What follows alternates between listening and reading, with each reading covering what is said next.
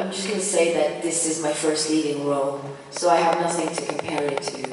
And what an honor to do it with Zack.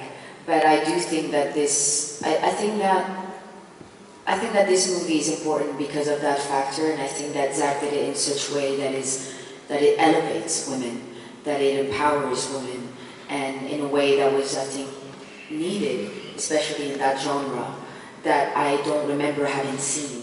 Or if I've seen it in just glimpses in some film, but never truly committed to the strength and the power and the capability and the mental complexity of a woman. And yeah, I'm honored with that, and I hope that it translates to many women and people.